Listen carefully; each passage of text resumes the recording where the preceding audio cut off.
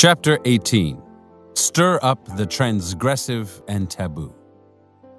There are always social limits on what one can do. Some of these, the most elemental taboos, go back centuries. Others are more superficial, simply defining polite and acceptable behavior. Making your targets feel that you are leading them past either kind of limit is immensely seductive. People yearn to explore their dark side. Not everything in romantic love is supposed to be tender and soft. Hint that you have a cruel, even sadistic streak. You don't respect age differences, marriage vows, family ties. Once the desire to transgress draws your targets to you, it will be hard for them to stop. Take them further than they imagined. The shared feeling of guilt and complicity will create a powerful bond. The Lost Self. In March of 1812, the 24-year-old George Gordon Byron published the first cantos of his poem, Childe Harold. The poem was filled with familiar Gothic imagery, a dilapidated abbey, debauchery, travels to the mysterious East. But what made it different was that the hero of the poem was also its villain. Harold was a man who led a life of vice, disdaining society's conventions, yet somehow going unpunished. Also, the poem wasn't set in some faraway land, but in present-day England. Childe Harold created an instant stir, becoming the talk of London. The first printing quickly sold out. Within days, a rumor made the rounds. The poem, about a debauched young nobleman, was in fact autobiographical. Now, the cream of society clamored to meet Lord Byron, and many of them left their calling cards at his London residence. Soon he was showing up at their homes. Strangely enough, he exceeded their expectations. He was devilishly handsome, with curling hair and the face of an angel. His black attire set off his pale complexion. He didn't talk much, which made an impression of itself. And when he did, his voice was low and hypnotic, and his tone a little disdainful. He had a limp. He was born with a club foot. So when an orchestra struck up a waltz, the dance craze of 1812, he would stand to the side, faraway look in his eye. The ladies went wild over Byron. Upon meeting him, Lady Rosebery felt her heart beating so violently, a mix of fear and excitement, that she had to walk away. Women fought to be seated next to him, to win his attention, to be seduced by him. Was it true that he was guilty of a secret sin, like the hero of his poem? Lady Caroline Lamb, wife of William Lamb, son of Lord and Lady Melbourne, was a glittering young woman on the social scene, but deep inside, she was unhappy. As a young girl, she had dreamt of adventure, romance, travel. Now she was expected to play the role of the polite young wife, and it didn't suit her. Lady Caroline was one of the first to read Childe Harold, and something more than its novelty stirred her. When she saw Lord Byron at a dinner party surrounded by women, she looked at his face, then walked away. That night, she wrote of him in her journal. "Mad, bad, and dangerous to know," she added. "That beautiful, pale face is my fate." The next day, to Lady Caroline's surprise, Lord Byron called on her. Evidently, he had seen her walking away from him, and her shyness had intrigued him. He disliked the aggressive women who were constantly at his heels, as it seemed he disdained everything, including his success. Soon, he was visiting Lady Caroline daily. He lingered in her boudoir, played with her children, helped her choose her dress for the day. She pressed him to talk of his life. He described his brutal father, the untimely deaths that seemed to be a family curse, the crumbling abbey he had inherited, his adventures in Turkey and Greece. His life was indeed as Gothic as that of Childe Harold. Within days, the two became lovers. Now, though, the tables turned. Lady Caroline pursued Byron with unladylike aggression. She dressed as a page and sneaked into his carriage, wrote him extravagantly emotional letters, flaunted the affair. At last, a chance to play the grand romantic role of her girlhood fantasies. Byron began to turn against her. He already loved to shock. Now he confessed to her the nature of the secret sin he had alluded to in Childe Harold, his homosexual affairs during his travel. He made cruel remarks, grew indifferent, but this only seemed to push her further. She sent him the customary lock of hair, but from her pubis. She followed him in the street, made public scenes. Finally, her family sent her abroad to avoid further scandal. After Byron made it clear the affair was over, she descended into a madness that would last several years. In 1813, an old friend of Byron's, James Webster, invited the poet to stay at his country estate. Webster had a young and beautiful wife, Lady Frances, and he knew Byron's reputation as a seducer, but his wife was quiet and chaste. Surely she would resist the temptation of a man such as Byron? To Webster's relief, Byron barely spoke to Frances, who seemed equally uninterested in him. Yet several days into Byron's stay, she contrived to be alone with him in the billiards room, where she asked him a question. How could a woman who liked a man inform him of it when he did not perceive it? Byron scribbled a racy reply on a piece of paper, which made her blush as she read it. Soon thereafter, he invited the couple to stay with him at his infamous abbey. There, the prim and proper Lady Frances saw him drink wine from a human skull. They stayed up late in one of the abbey's secret chambers, reading poetry and kissing. With Byron, it seemed, Lady Frances was only too eager to explore adultery. That same year, Lord Byron's half-sister, Augusta, arrived in London to get away from her husband, who was having money troubles. Byron had not seen Augusta for some time. The two were physically similar. The same face, the same mannerisms. She was Lord Byron as a woman, and his behavior toward her was more than brotherly. He took her to the theater, to dances, received her at home, treating her with an intimate spirit that Augusta soon returned. Indeed, the kind and tender attention that Byron showered on her soon became physical. Augusta was a devoted wife with 3 children, yet she yielded to her half-brother's advances. How could she help herself? He stirred up a strange passion in her, a stronger passion than she felt for any other man, including her husband. For Byron, his relationship with Augusta was the ultimate and crowning sin of his career. And soon he was writing to his friends, openly confessing it. Indeed, he delighted in their shocked responses, and his long narrative poem, The Bride of Abydos, takes brother-sister incest as its theme. Rumors began to spread of Byron's relations with Augusta, who was now pregnant with his child. Polite society shunned him, but women were more drawn to him than before, and his books were more popular than ever. Annabella Milbank, Lady Caroline Lamb's cousin, had met Byron in those first months of 1812, when he was the toast of London. Annabella was sober and down-to-earth, and her interests were science and religion, but there was something about Byron that attracted her, and the feeling seemed to be returned.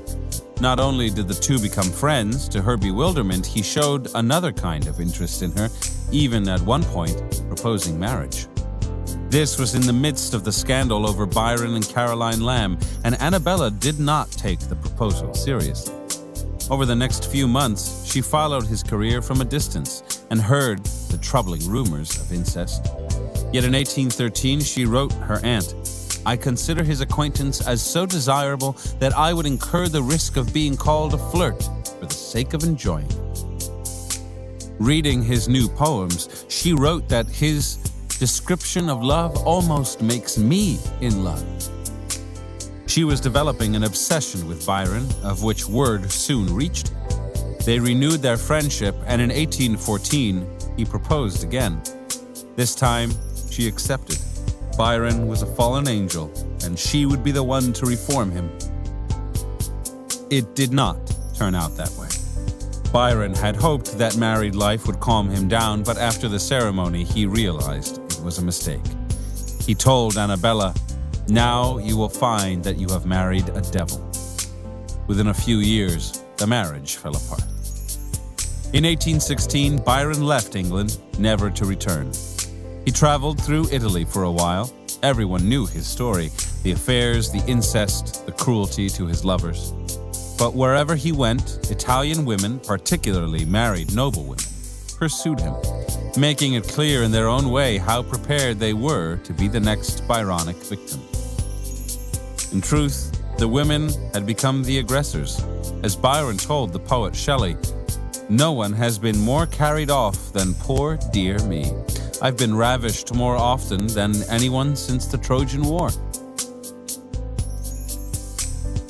Interpretation.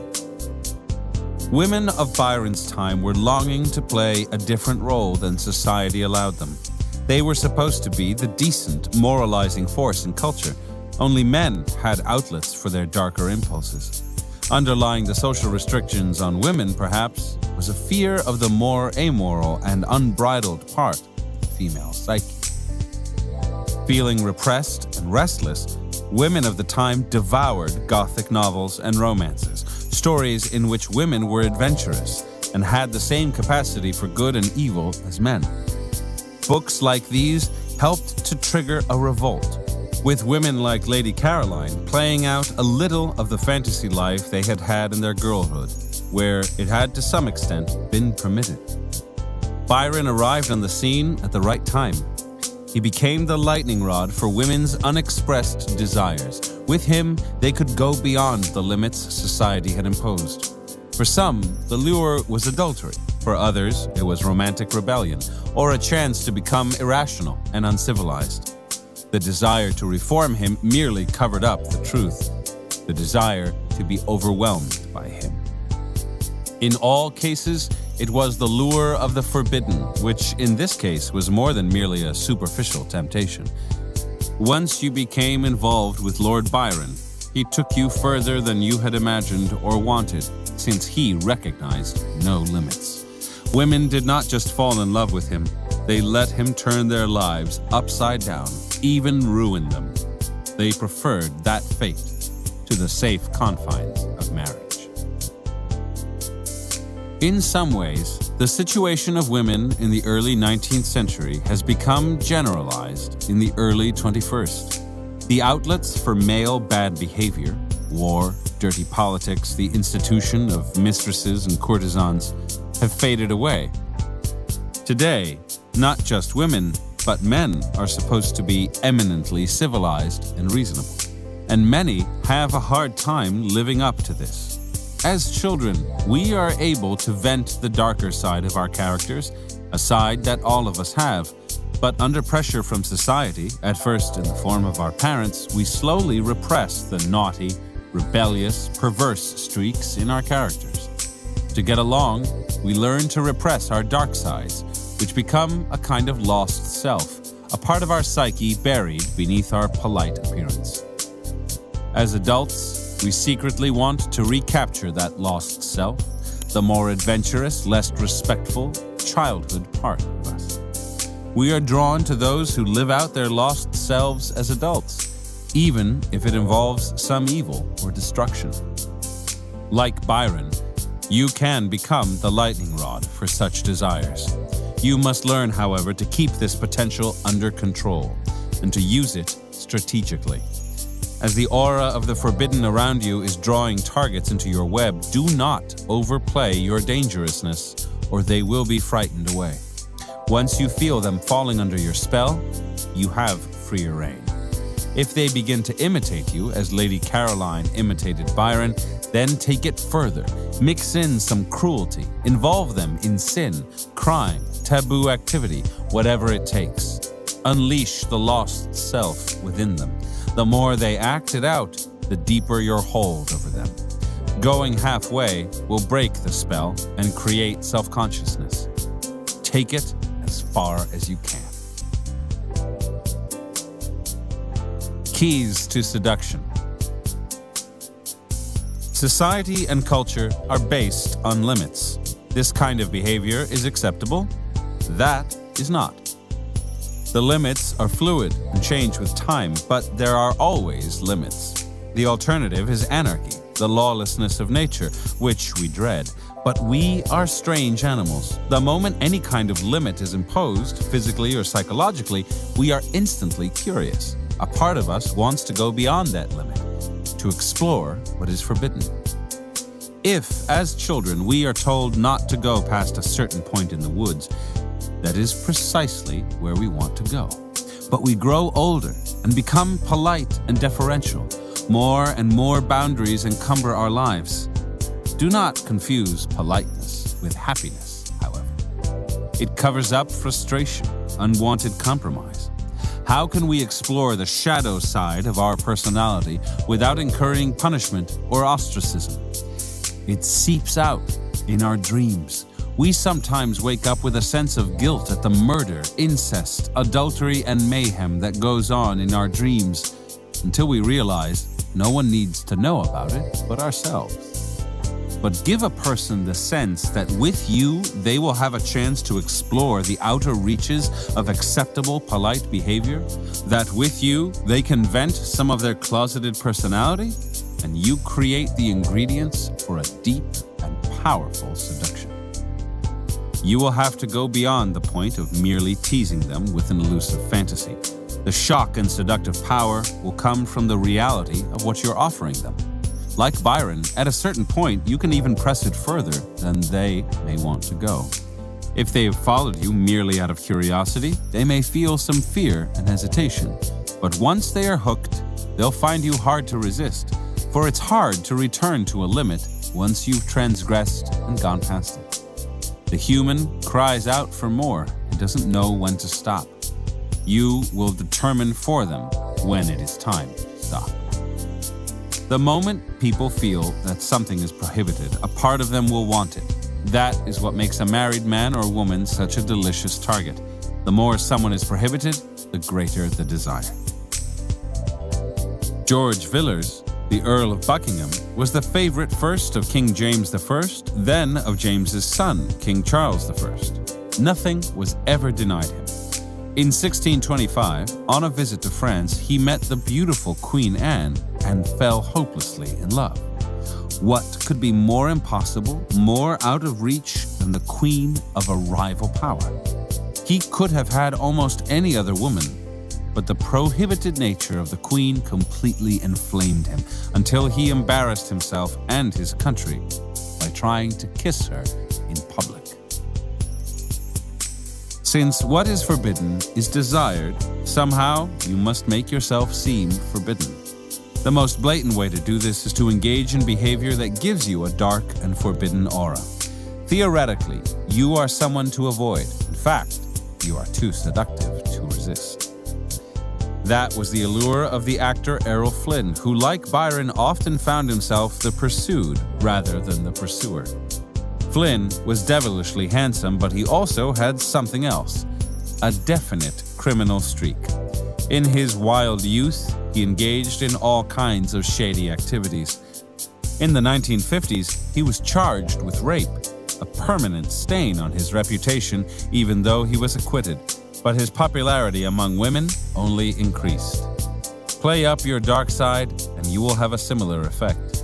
For your targets to be involved with you means going beyond their limits, doing something naughty and unacceptable to society, to their peers. For many, that is reason to bite the bait. In Junichiro Tanizaki's 1928 novel, Quicksand,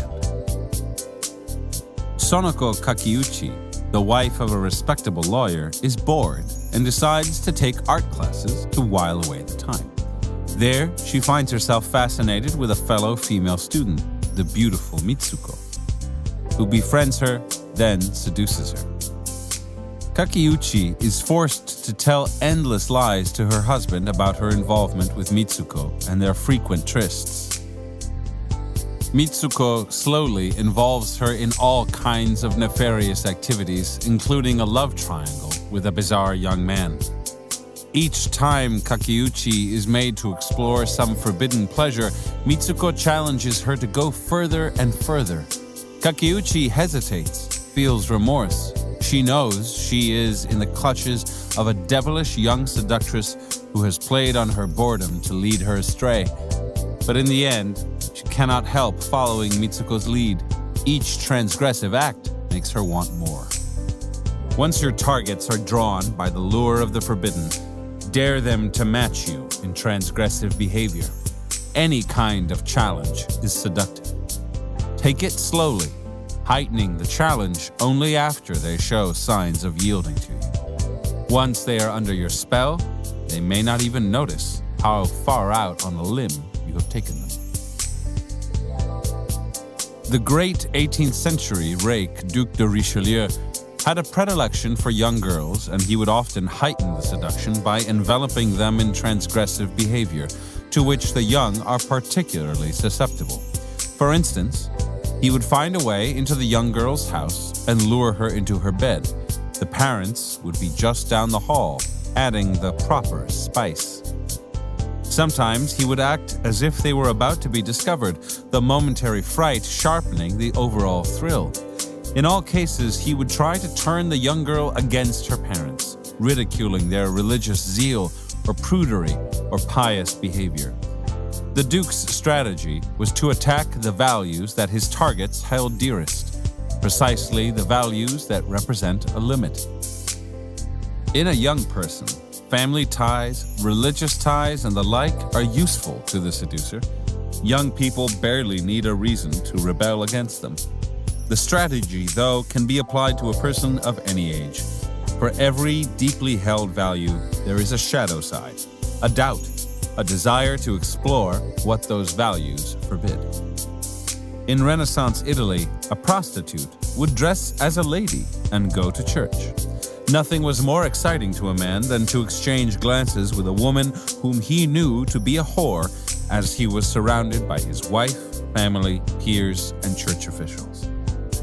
Every religion or value system creates a dark side, the shadow realm of everything it prohibits. Tease your targets, get them to flirt with whatever transgresses their family values, which are often emotional yet superficial, since they are imposed from the outside. One of the most seductive men of the 20th century, Rudolph Valentino, was known as the sex menace. His appeal for women was twofold. He could be tender and attentive, but he also hinted of cruelty. At any moment, he could become dangerously bold, perhaps even a little violent. The studios played up this double image as much as possible. When it was reported that he had been abusive to his wife, for example, they exploited the story. A mix of the masculine and the feminine, the violent and the tender will always seem transgressive and appealing. Love is supposed to be tender and delicate, but in fact it can release violent and destructive emotions, and the possible violence of love, the way it breaks down our normal reasonableness, is just what attracts us. Approach romance's violent side by mixing a cruel streak into your tender attentions, particularly in the latter stages of the seduction, when the target is in your clutches. The courtesan Lola Montez was known to turn to violence, using a whip now and then. And Lou Andrea Salome could be exceptionally cruel to her men, playing coquettish games, turning alternately icy and demanding. Her cruelty only kept her targets coming back for more. A masochistic involvement can represent a great transgressive release. The more illicit your seduction feels, the more powerful its effect. Give your targets the feeling that they're committing a kind of crime, a deed whose guilt they share with you. Create public moments in which the two of you know something that those around you do not. It could be phrases and looks that only you recognize, a secret. Byron's seductive appeal to Lady Frances was connected to the nearness of her husband. In his company, for example, she had a love letter of Byron's hidden in her bosom. Johannes, the protagonist of Soren Kierkegaard's The Seducer's Diary, sent a message to his target, the young Cordelia, in the middle of a dinner party they were both attending. She could not reveal to the other guests that it was from him, for then she would have to do some explaining. He might also say something in public that would have a special meaning for her, since it referred to something in one of his letters. All of this added spice to the affair by giving it a feeling of a shared secret, even a guilty crime. It's critical to play on tensions like these in public, creating a sense of complicity and collusion against the world. In the Tristan and Isolde legend, the famous lovers reach the heights of bliss and exhilaration exactly because of the taboos they break. Isolde is engaged to King Mark. She will soon be a married woman. Tristan is a loyal subject and warrior in the service of King Mark, who is his father's age. The whole affair has a feeling of stealing away the bride from the father. Epitomizing the concept of love in the Western world, the legend has had immense influence over the ages, and a crucial part of it is the idea that without obstacles, without a feeling of transgression, love is weak and flavorless. People may be straining to remove restrictions on private behavior, to make everything freer in the world today, but that only makes seduction more difficult and less exciting. Do what you can to reintroduce a feeling of transgression and crime, even if it is only psychological or illusory. There must be obstacles to overcome, social norms to flout, laws to break before the seduction can be consummated. It might seem that a permissive society imposes few limits. Find some. There will always be limits, sacred cows, behavioral standards, endless ammunition for stirring up the transgressive and taboo. Reversal. The reversal of stirring up taboos would be to stay within the limits of acceptable behavior. That would make for a very tepid seduction, which is not to say that only evil or wild behavior is seductive. Goodness, kindness, and an aura of spirituality can be tremendously attractive, since they are rare qualities. But notice that the game is the same. A person who is kind or good or spiritual within the limits that society prescribes has a weak appeal. It is those who go to the extreme, the Gandhis, the Krishnamurtis, who seduce us. They don't merely expound a spiritual lifestyle, they do away with all personal material comfort to live out their ascetic ideals. They too go beyond the limits, transgressing acceptable behavior because societies would find it hard to function if everyone went to such lengths. In seduction, there is absolutely no power in respecting boundaries and limits.